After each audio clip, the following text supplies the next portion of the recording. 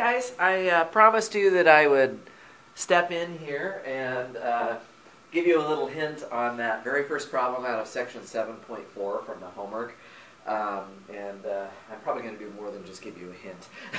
I just really like this problem. So just watch the video and you're probably going to get pretty far along on how to do the problem. It's a nice sort of variation on the theorem of Gauss from this section that we proved in class. Remember that if you add up phi of d over all of the divisors d of n, it actually has to add up to exactly n. And that's the theorem that we have. And we can actually kind of use that theorem and model the proof of it a little bit to prove this homework problem. So this is the problem that I'm sure some of you may want a little bit of help with. It's kind of a two-part proof, really. So what we're doing here is we're adding up all of the phi of d's again. However, we're putting minus signs in front of some of them, depending on whether n over d is even or odd. Now, the first thing is that if n is odd, so actually let me use a black marker so that it shows up really well. So if n is odd, right, then in that case, for all divisors d of n over d is still odd, right? You can't take an odd number which has no factors of 2 in it and then divide something out of it and suddenly have factors of 2. That isn't going to happen. So n over d is still odd if n started out being odd. And I think you can see that, well, that's for every d. So for every single d in this summation, you're going to be taking an odd power of -1, right? So that just basically means you're putting minus signs in front of all of the terms of this summation.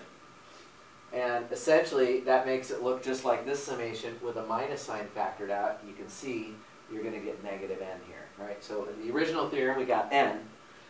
Now with this minus sign that every single term will have, we can pull that minus sign out, and we very quickly see that we're going to get -n. So this case is actually pretty easy, okay? So this leads quickly to the answer. The one that's more difficult is the case where n is even. So I'm going to erase just the odd part right here, and of course you can rewind it if you missed anything. Rewind the video and take a look at it. Let's look at the case when n is even. Okay? What you need to do in this case, there's a hint here in the book. Let me write down the hint here. So it says write n as 2 to the k times capital N. All right, and I'm going to assume here that k is at least 1, because if, well, k is at least 1 and capital N is odd. So we take out all of the factors of 2 that we can, and there has to be at least one factor of 2, because little n is even in this case. Okay? So the book suggests that you do that, and then they make the point that, here's what the formula says, is that this summation that you're trying to calculate, so where you add up the terms where all of the divisors of n are considered, -1 to the n over d times phi of d. So it's exactly this formula here. We can actually break this into 2 parts, okay? And what are those 2 parts going to look like? Well, some of these terms are positive and some of them are negative. And what the hint is doing is it is splitting up those 2 terms apart for you. So if, for example, the d doesn't have all of the factors of 2 in it that little n does, then n over d would still be even, right? And that would mean that we would have positive phi of d right here, okay? And which divisors would that be? Well, if you are a divisor of this number, but you don't actually have all of the factors of 2 inside of you, well, then that divisor actually has to divide, it has to be something that divides into this number, which is not quite the same as little n.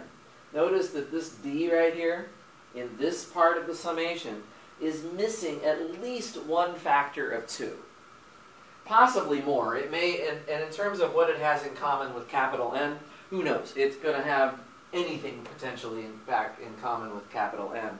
But I do know that it's missing at least one factor of 2 because N over D is still even in this case. Okay? Remember, I have to add, this summation is being computed over all divisors of little n. Okay? So there are the divisors of little n that do have all of the factors of 2, in other words, that do have a 2 to the k in them. And then there's these divisors that are missing at least one of the factors of 2 that the number little n had. If D is missing even one factor of 2, if D has even one less factor of 2 than little n does, then when I take n over D, it's going to be an even number, and minus 1 to an even number would give me a plus sign. So I would be adding those terms. Okay?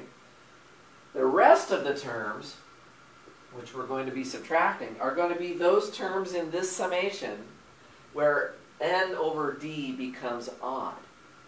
What that would require is that D, for these terms over here, the D has to have all of the factors of 2 that little n does, and then times, I'm going to call this D prime right here, times some other D prime where D prime actually divides the capital N part. Okay? So you have a bunch of terms here. All of them will have to have a divisor that has 2 to the k in them, and then some D prime. So I actually, the book does not put this into the hint, but I think that they should. Basically what I think they should do is they should just do the summation here across all of the divisors of capital N, right? For each one of those, we're going to compute minus 1 to the n over D. Well, n over D is just going to be, it's going to be an odd number, right? Because, well, take a look at it. N over D would be 2 to the k capital N over 2 to the k D prime. Remember, capital N is odd. Capital N is odd, so this is an odd number now. Because the numerator is odd. You can't possibly turn it into an even number if you divide by something. So this is an odd number. All of these terms are going to be odd powers of -1, and I'm factoring that out as a minus sign. Okay? And then what am I left with calculating here? Well, I'm calculating phi of D again. But look at what phi of D is going to be. It's going to be some power. So D has some powers of 2 in it times this odd number D prime.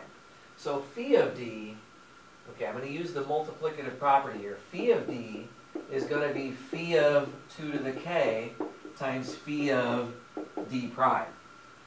Right? Exactly. So if we look at the formula, well, that's actually, okay, I'm sorry, that's actually basically what the hint is telling you here. So it's going to be phi of D, I'm just going to put it in here now, phi of 2 to the k times phi of D prime. That's exactly what it is. Okay? And if you look at the hint in the book on this problem, this is essentially what they have, except they still referred to this D prime as just D, which I don't like because it's really not the same D that we're looking at over here. So I prefer to write D this way. Okay, so this then is the hint, and we're talking about the even case, right? Now, what I want you to do is, first of all, you can calculate what this is. Okay, you can calculate what that is. And then I want you to think very carefully about how the theorem at the top could be applied to this, right? What are you doing here? You're adding up phi of D, where D is running across all divisors of 2 to the k times capital N. If you just use this formula, you see that this first term is literally just going to be, in fact, let me just start erasing here. It's just going to be this number, in the same way that these two numbers are the same here. This is exactly what this first term would add up to. 2 to the k minus 1 times capital N. Okay? Now over here, phi of 2 to the k, I'll let you think about it. It turns out it's 2 to the k minus 1, and I can put that on the outside. And then I once again have a very similar summation. I have d prime dividing capital N. Phi of d prime is being added up. This summation part is exactly capital N. I think I can let you take it from there. Okay, this minus this gives you exactly what you want. All right, I hope that was helpful. It was probably more helpful than it needed to be, but I just enjoy this problem a lot and wanted to share it with you.